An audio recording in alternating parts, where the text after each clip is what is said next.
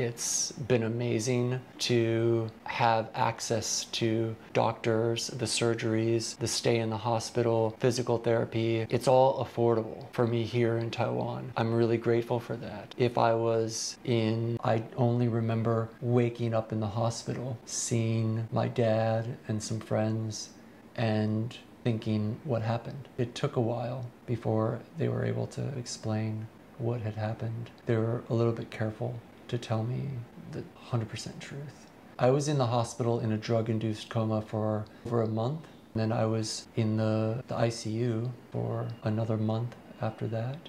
They did a lot to save my life. I had shattered my foot, femur was broken in 5 places. I crushed 6 of my vertebrae. I tore the aortic valve on my heart and had internal bleeding on all sorts of organs in my body. And that required a whole series of surgeries, titanium rods in my legs, spinal fusion on those 6 vertebrae, open heart surgery to replace my valve with a bovine valve. The whole time I'm on a ventilator, feeding tube. At one point I was on an ECMO machine, which 24 hours a day takes the blood out of your body and oxygenates it, puts it back in your body. It's extreme. And the whole time I'm in my head thinking, what happened to me?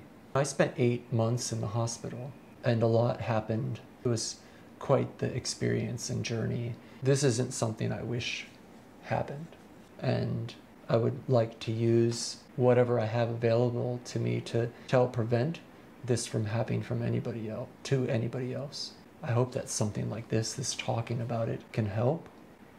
I attempted to commit suicide and I lived. You know, leading up to this, I started off dealing with just a medium level of stress. I had a full-time job, but because of the pandemic lockdowns here, the company was nosediving and the writing was on the wall. Everybody was being laid off. So that definitely brought up a lot of anxiety in me about what would I be doing next. And I had decided to go to Bali, try to live this kind of like digital nomad life. I don't think that I realized how much that alone would untether me. Being in Bali, not really sure why am I there. I do remember I didn't sleep for about 3 days. And that's when I knew there was a problem.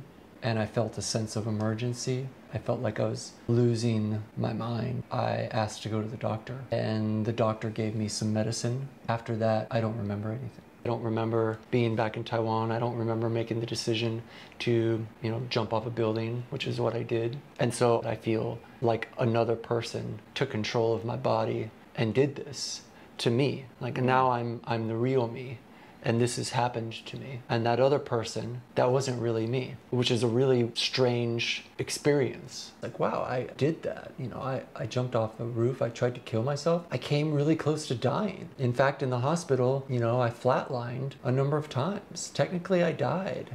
Unfortunately, I didn't have any near-death experiences. Like, I didn't see a tunnel or go up to heaven, which I feel kind of ripped off by that too. Like, I came so close to it. Like, I wish I would have had some of these amazing near-death experiences. Now that you mentioned that, I'm very curious, like, how have your thoughts on death changed?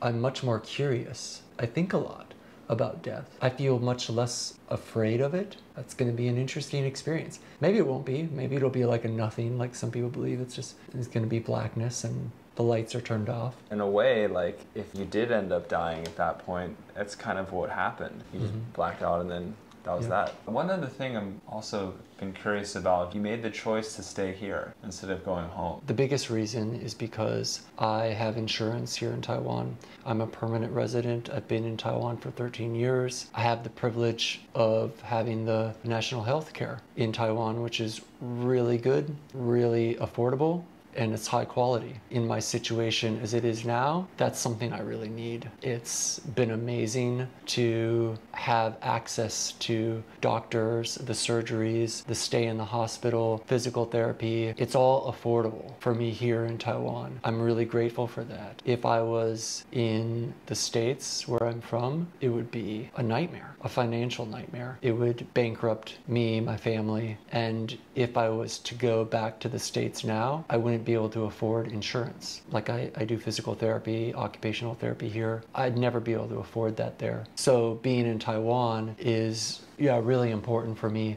as I continue to heal and recover.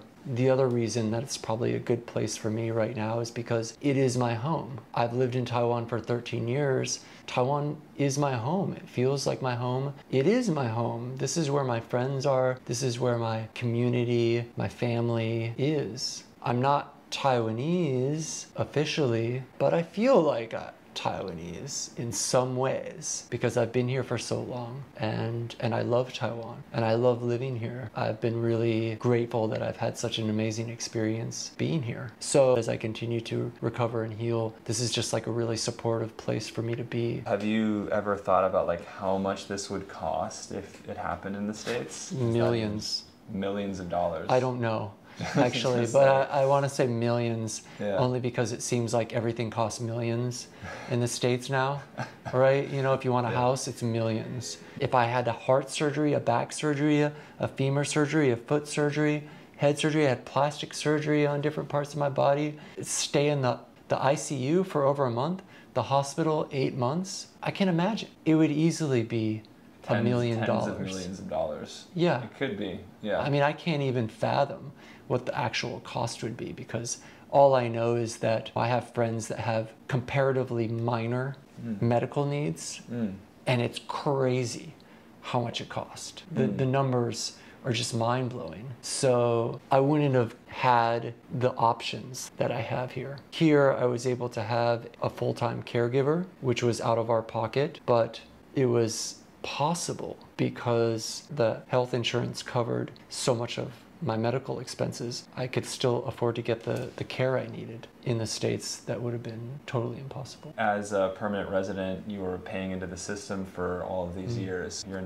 entitled to that. Yeah, I think I would definitely like it to be possible for me to receive other benefits, like disability benefits. It's impossible for me to work right now. It's very difficult for me to be fully independent, to go out, get all the food that I need. I rely on a lot of support from other people. So it would be nice if some of the disability benefits available to Taiwanese were available to me. That could help me a lot, but I'm happy that there's potential for that in the future. I'm grateful that I'm a permanent resident and I can stay here. A lot of my friends see me as somebody who's full of life and loving life, and I read a lot of philosophy and I've got some great perspectives and I want to help people. And now here I am trying to kill myself.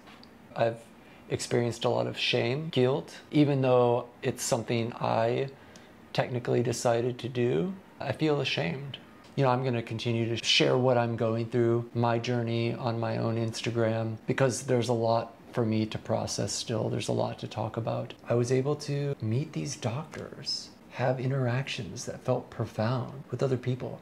I was able to witness other people's pain and suffering, and that's taught me a lot about suffering. And maybe I need those lessons to do this, to share it with other people and hopefully help other people. I still have a lot to be grateful for. I am alive. I do have my voice. I can talk about these things. But the truth is that I felt really depressed and I felt really like hopeless in life. And that means that other people are out there that feel the same way and questioning themselves. There's other people that are into yoga, wellness, health, eating all the right food, doing all the right things, doing all the right affirmations, having success, having money, having looks, and they still feel bad about who they are and they still feel bad about their lives and they might still be thinking about killing themselves. And I don't know exactly how to solve that, but I hope that I could be a part of it. There's some benefit to this.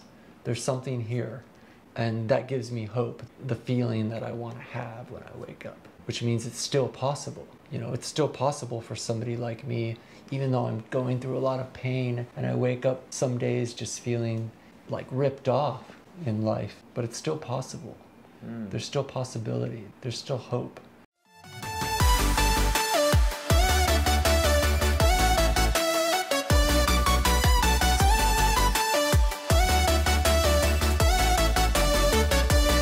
如果你也想成为下一位爆红创作者，请打开下方资讯栏连结，一起来投稿吧。